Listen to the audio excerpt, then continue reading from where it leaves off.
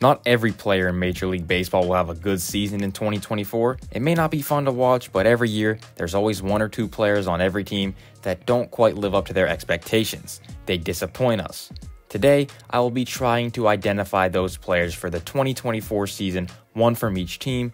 It's not just going to be my opinion on the player, it's going to be through using stats. These players have some numbers that suggest that they won't live up to their expectations. If you like this video, subscribe to the channel. If you're a baseball fan, this is the place you want to be for the 2024 season. With that being said, let's get into the players. First off, with the Arizona Diamondbacks, I have Geraldo Perdomo. He was an all-star last season. He makes a lot of contact and doesn't chase, but the quality of contact is just not there. He was in the 3rd percentile in exit velocity and 1st percentile in both barrel rate and hard hit rate. If you want to have a good offensive season with those kinds of numbers, you're going to have to get lucky, and he did. His WOBA was 44 points higher than his expected WOBA. The second half of the season, his WRC plus was just 75 compared to the 118 from the first half. Most likely, he's not going to repeat this type of production in 2024.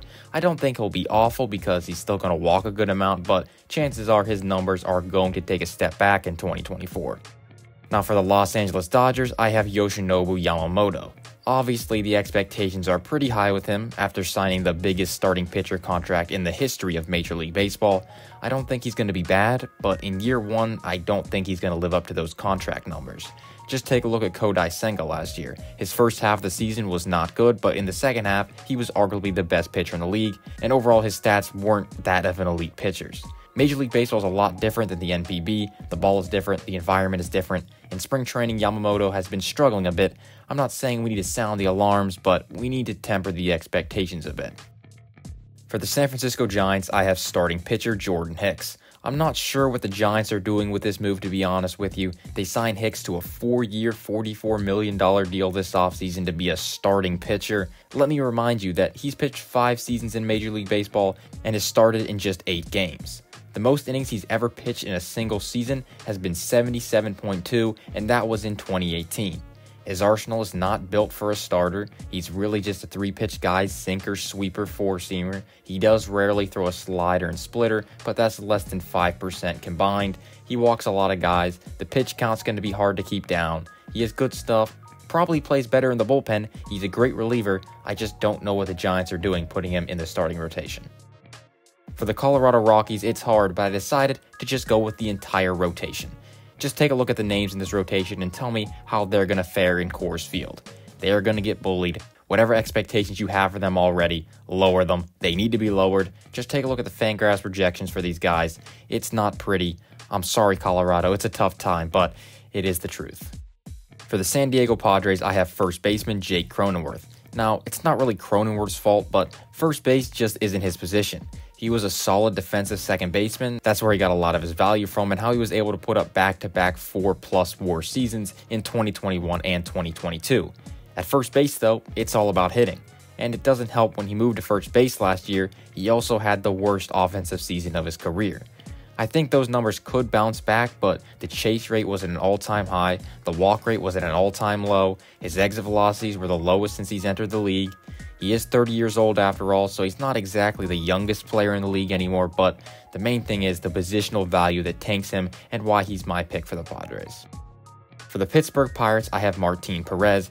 It was kind of hard to pick someone from this team. They have a lot of young guys, not too many players with high expectations, and the ones that do have high expectations, I also have high expectations for. So they signed Perez for $8 million this offseason, and he's going to be their number 2 starter at the start of the season, which is not a good thing. He had a 5th percentile strikeout rate last year and a FIP near 5 in 142 innings. In 2022, he did record an ERA of 2.89 in 196 innings, but that was just his second season posting an ERA under 4, and he's been pitching since 2012. His underlying numbers in that 2022 season weren't even that good, so that suggests that was kind of just a one-year outlier. He's going to be 33 years old. I don't think he's going to be a number 2 starter at all in 2024, and Pirates fans are probably going to be disappointed in his performance. For the Chicago Cubs, I have Cody Bellinger. The Cubs signed him to an $80 million contract about a month ago after his bounce-back season. For me, though, I'm not really buying into this bounce-back season. When you think back to Cody Bellinger's prime, he was a power hitter, always hitting the ball hard. In 2023 though, his exit velocity was in the 22nd percentile, so he really didn't even get close to who he was in 2019. The one thing he did improve on was striking out less, as he lowered his strikeout rate to 15.6%, which is in the 87th percentile. The problem is, his WOBA was 43 points higher than his expected WOBA, meaning he wasn't making quality contact but was still getting good results. This means there's probably some luck involved. Does this mean that he's automatically going to be bad in 2024? No. To me, it just seems like a repeat year is not going to happen unless he starts hitting the ball hard again. For the Cincinnati Reds, I have Jeimer Candelario. The Reds signed him to a 3-year, $45 million deal, which is a lot of money considering Matt Chapman only got $54 million when he has a much better track record.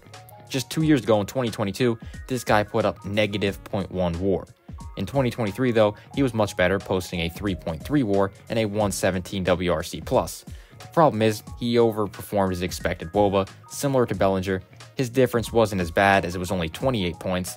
I think the expectations should be turned down a little. I don't think he's going to be a 3-WAR player, and I don't think that he's going to be worth the contract that the Reds gave him, but only time will tell. I could be wrong. The numbers just don't really support it. For the St. Louis Cardinals, I have Nolan Arenado. Arenado has always been a weird player when it comes to the underlying numbers. He always has been a great power hitter in terms of production, always hitting a lot of home runs and extra base hits, but the exit velocities have never really been there. He likes pulling the ball down the line, and you don't have to hit the ball hard to hit home runs down the line. But I'm not talking about his offense, I'm talking about his defense. Last year was the first year he didn't win the Gold Glove in 10 years. Brian Hayes took that title in 2023, and that was for good reason. Arenado only put up 5 outs above average, which is still good, but not Nolan Arenado level. Just for reference, the lowest outs above average for Arenado before was 10, and with his highest being 22. 5 is very low for him. It looks like the defense is slipping, and that's where a lot of his value comes from. Last year, he put up just 2.6 WAR, which is the lowest he's ever put up in a full season, and I expect similar numbers in 2024 if the defense doesn't come back. For the Milwaukee Brewers, I have a weird one to be honest, and it's Jackson Chourio. Don't get me wrong, great prospect, I just don't know if he's ready to be an everyday major league player. He has yet to play a game in the majors, he's only played 6 games in AAA, the stats in the minor leagues weren't really that good. Last year in 122 games in AA, he put up a 112 WRC+, which is good, but not like crazy top prospect good. He's ranked so highly of a prospect because of his tools and his ceiling. I don't think he's going to come anywhere closer to that ceiling in 2024. He'll probably be a little bit disappointing for Brewers fans, similar to Jordan Walker on the Cardinals last year. For the New York Mets, I have Jeff McNeil. He's had 2 good seasons in his career, 2019 and 2022. Both of those years, his WOBA greatly exceeded his expected WOBA, 34 points in 2019 and 42 points in 2022. In his down years, the gap is a lot smaller. He's a contact-oriented hitter, so he really relies on his hits getting down. In 2023, that was a problem because he wasn't hitting as many line drives. In 2022, his sweet spot percentage was in the 94th percentile, which means he was hitting a lot of balls with a launch angle between 8 and 32 degrees. In 2023, though, that number went down to the 25th percentile. As a contact-oriented hitter, line drives are very important, and McNeil wasn't able to do that in 2023, which is what caused him to have a down year. In 2024, there's a very good chance that that will happen again. For the Philadelphia Phillies, I have JT Realmuto. He's had his worst season of his career last year, and I don't think he's going to bounce back from it. Realmuto was often regarded as the best catcher in the league because of his ability to do everything: play elite defense, run the bases well, and hit at an above-average level. In 2022, he had a 97th percentile fielding run value, meaning he was one of the best defenders in the game, regardless of position. Defense at catcher is obviously very important, so this made Realmuto automatically one of the best catchers in the game. In 2023, however, he had a 5th percentile fielding run value, and it's very scary to see a drop like that. He's going to be 33 years old, and we don't really see down defensive seasons often, so a bounce back in that department is not likely. He's also a lot worse on the bases. At the plate, he was still okay, but he lost his 2 biggest things that separated him from the other catchers in the league. It would be different if he had a down year offensively, but I don't like to see the sharp decline in defense and base running from a guy who was known for that. For the Miami Marlins, I have Avisail Garcia. Now, I don't think he's going into the year with high expectations or anything, but he's currently projected to be the starting designated hitter for the Marlins after posting a 46 WRC plus in 2023 and 63 WRC plus in 2022. This guy is your designated hitter, and putting up these offensive numbers, you're going to be disappointed no matter what. For the Washington Nationals, I have Keibert Ruiz. He was the worst defender in all of baseball last year, and he plays the most important defensive position on the field. This is not a good combination. To go along with that, he made a lot of weak contact, 16th percentile average exit velocity. He does make a lot of contact though, with a 97th percentile whiff rate and a 99th percentile strikeout rate. He makes a lot of contact, just not a lot of loud contact. Combine that with his bad defense, I don't like him too much going into 2024. For the Atlanta Braves, I chose Jarred Kelenic. This is another team that's hard to pick from. Their roster pretty good everywhere you look, but people might get a little bit too excited about Kelenic. Obviously, he had the prospect hype, then struggled a lot. Last year, he put together some decent numbers for the first time in his career, but I think those are a little misleading. All I really want to point out with him is that he was an above-average hitter last year for just 1 month. In April, he posted a 169 WRC+, but in the months following, the highest WRC+ he put up was in May with 98. It kind of just seems like he got a lot of things to go his way in April, then went back to his old ways. I'd rather see a full year of consistent production, obviously. Maybe surrounded by all this talent in Atlanta can help unlock his potential, but I just don't see it happening with Kelenic. Now moving to the American League, starting off with the Los Angeles Angels, I have Mickey Moniak. Moniak put up a decent half a season last year in 85 games. He posted a 114 WRC plus and 1.5 F4 in that time span, but I don't think he'll come close to matching that in 2024. The biggest red flag from Moniak's game is his discipline. He walked a minuscule 2.8% of the time last year, and that was a product of his 47% chase rate, which would have been the worst in the league had he gotten enough plate appearances to qualify. This also caused his strikeout percentage to be at 35%, which is not ideal when you combine that with his low walk rate. If you're hitting like this, it's going to be very hard to be a consistent hitter and very hard to put up any good results in the future. For the Oakland A's, it's Esteury Ruiz. A lot of people point to the stolen base numbers last year. He put up 67. He has a 97th percentile sprint speed, but it doesn't really translate to the outfield and defense. As far as the base running goes, he's definitely good, but the problem is he doesn't get on base enough to take advantage of it. He had a 2nd percentile walk rate in 2023 that led to an on-base percentage of just 309. He needs to develop some other tool other than his speed because right now, that's all he really has in my eyes. If he's able to work up some discipline though, he could be a valuable offensive player, but for now, I think he's going to be pretty disappointing. For the Texas Rangers, I have Nathan Eovaldi. This is another team hard to pick from. They won the World Series last year, obviously. They got a lot of good players. He's getting up there in age. He's going to be 34 years old. His numbers fell off in the second half of the year last year. He got injured. Right now, he is the Rangers' #1 guy. If you're expecting him to be that #1 guy, he's going to disappoint you. The velo was down last year. The walk rate went up. These are pretty big signs of a regressing starting pitcher. For the Seattle Mariners, I have Logan Gilbert. Now, don't get me wrong. I think Gilbert is great. He's put up great numbers in the past. I just don't think he's going to take that next step this year. Something that concerns me when I look at Gilbert's arsenal is the lack of a good fastball. He throws a 4-seamer, slider, splitter, and curve. He throws the 4-seamer the most, but it's also his worst pitch. Batters hit it at a 280 average and a 491 slugging with a 505 expected slugging. Those are pretty high numbers for his most used pitch. It had a whiff rate of just 17%, which is pretty low. These days, there's always a lot of talk on the spin rate on the fastball, but Gilbert throws his at just 2,000 RPMs, which is a lot lower than the average, and it's the 4th worst among starting pitchers. I think he's a good pitcher now, but I question his ceiling and if he can actually turn into a great pitcher. Finishing up the AL West for the Houston Astros, I have Framber Valdez. Ever since Framber has come into the league, he always has given up a lot of hard contact, but he uses his sinker to induce a lot of ground balls, so that doesn't really matter. The hitters would hit the ball hard, but they would go right into the ground, so it wouldn't do much damage. The problem is, though, his ground ball rate has gone from 70.4% in 2021 to 67.4% in 2022 to 55.2% in 2023. This is not a trend you want to be seeing because hitters are still hitting him hard, as he had a 6th percentile hard hit rate in 2023. Now though, more of those hard hits are line drives and fly balls, so they're starting to do more damage. As you can see in his numbers, 2023 was not his best season for this very reason. If this trend continues, the numbers are only going to get worse for Framber. For the Minnesota Twins, I have Royce Lewis. This pick is similar to the Logan Gilbert pick. Royce Lewis I think is good, but I think people are getting a little bit carried away. I've seen some people say he's an MVP candidate, and we are really falling victim to a small sample size here. It was 58 games last year, and his WOBA was 42 points higher than his expected WOBA. It was a small sample size, and things were going his way. I think he's good. I think he makes good contact. I think he's above average, but the numbers don't really support him being anything more than an above average player going into 2024. For the Detroit Tigers, I have Jack Flaherty. This team has a lot of young talent, and there's a lot of young talent that I like, so I had to do kind of a bailout pick with Jack Flaherty. Some people think he could bounce back in 2024, but the numbers really don't support that. Every metric has gotten worse since 2019. The strikeouts aren't there. He's walking more people.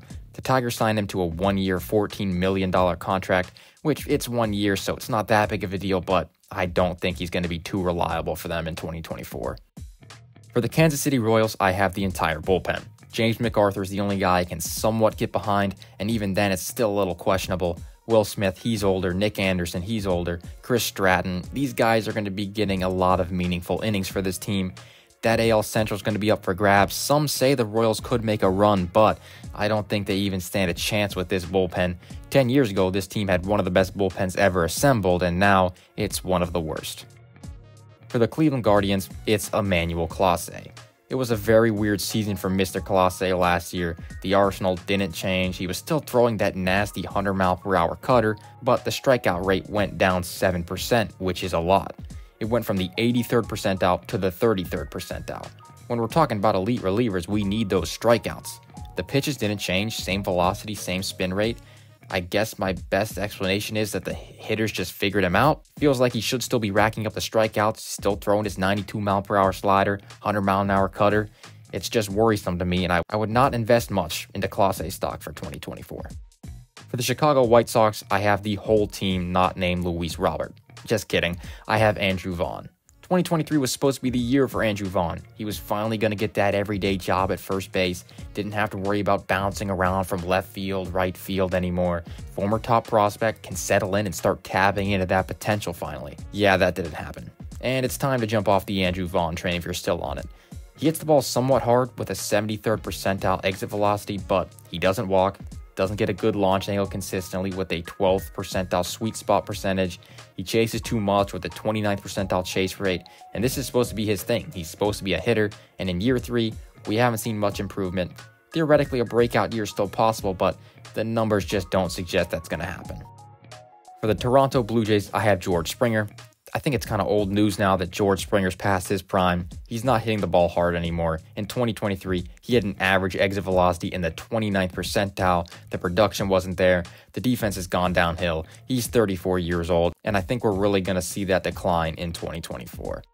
For the New York Yankees, I have Anthony Volpe. I don't know if it's just because he's the shortstop for the Yankees or because he was a first-round pick, but I don't really get the hype for Anthony Volpe. Defensively, he put up 1 out above average last year, so pretty close to average defensively. The offensive production wasn't there, and the underlying numbers don't really add too much promise. Obviously, he's still very young, and there's no reason to give up on him, but the expectations need to be a little bit lower. For the Tampa Bay Rays, I have Isaac Paredes. This is like the 90th time I've talked about Isaac Paredes on this channel. I don't know how he keeps coming up, but he does. You probably already know the spiel, but I'll give it to you anyway. Most people would think a guy who hits 30-plus home runs is a pretty good power hitter, right? High exit velo, high barrel rate. Well, not exactly. Paredes had an exit velocity in the 13th percentile last year and somehow still hit 31 homers. It's because he pulls the ball down the line a lot to the shortest part of the field, similar to Arenado, who we talked about before. The question is, can he repeat this? If this was a stock on the stock market, it's going to be very volatile. Could go up a lot, but it also could take a nosedive. I would just avoid it. For the Baltimore Orioles, I have Yennier Cano. He had a breakout season last year, but I think he's far from that elite reliever conversation. This is mainly because of his strikeout rate. It's in the 57th percentile. He often relies on the ground ball to get his outs, which, when you think of elite relievers, you think of the elite strikeout numbers. Now, don't get me wrong, I still think he's going to be a great reliever, just some people are jumping the gun a bit on him too much. He's going to be 30 years old, so it's not likely that there'll be any major improvements for him into 2024, and I would just hold off on the expectations. Lastly, for the Boston Red Sox, I have Kenley Jansen. I don't know, it was hard for me to pick someone on the Red Sox, but I ended up settling on Jansen. I think his name carries most of his value at this point. We saw a 5% drop in the strikeout percentage last season, which makes sense. He's 36 years old. He's had a great career, but I think the downfall of Kenley Jansen is going to start to take place here in 2024. Sadly, but it's true. It all has to end at some point. Just like this video, it's over. You've now seen my disappointing picks. This video wasn't that too fun to make. I didn't really enjoy making this video having to be disappointed the whole time, but it's just as important to pick the regressions as the breakouts, so you gotta do it. Let me know what you think. Thank you for watching. I'll see you next week. Goodbye.